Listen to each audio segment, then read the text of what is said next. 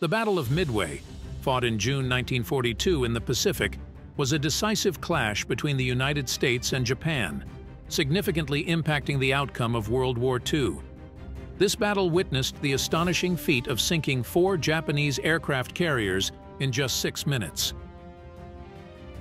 The success of the Midway battle hinged on 2 major factors. The first was America's intelligence capabilities.